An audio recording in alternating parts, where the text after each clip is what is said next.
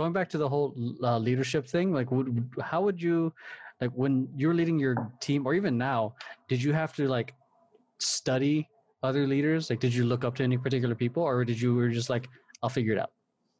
Actually, I think it was like the end of my junior year or maybe my senior year. I don't remember when it was, but I like took some sort of class. Maybe it was at like Sodium or something. I don't know where I was, but it was like a special workshop taught by like Keone and Mari. Oh, sick.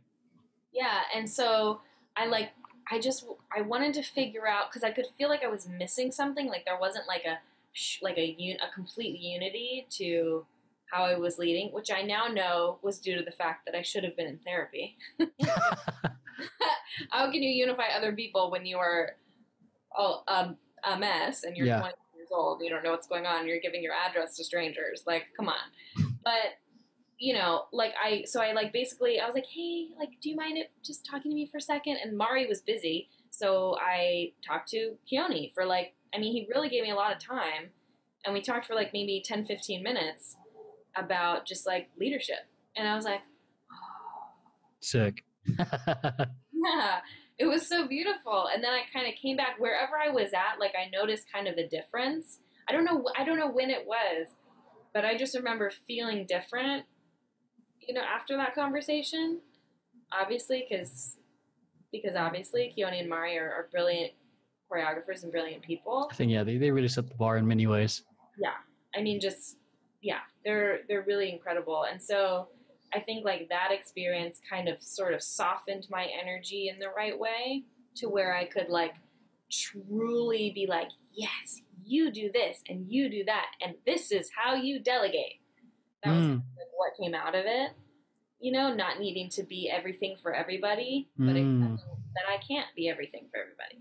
And I don't need to hold in all of the shit that every person's bringing to me. I can like bring it to the group and like we can figure that shit out together, you know?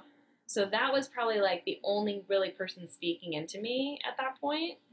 But it was really sweet. And then I like took a class like 10 months later or something, like at some random, you know how everybody's like in garages. It was like at some UCLA garage that like Keone was teaching. So I went out and like, I don't know what it was. And then he immediately recognized me. I was like, and he wouldn't recognize me now because it's been years. But like that really kind of confirmed something for me. I was like, okay, like this is fucking cool. Like Keone just recognized me, you know? So like he was like, how's your team doing? I was like, oh, that matters. What we do matters. What artists do matters. That's really cool. You know? Yeah. So that was kind of the only person speaking into me at that point. But now I have like 1,000 people speaking into my life, which is much smarter. So I have like all of these people, like mostly women in leadership from like many disciplines. Yeah. Like speaking into my life and helping me understand how to like lead my team and how to run my business and just how to like exist in the world. So much better off now that I have like more mentorship.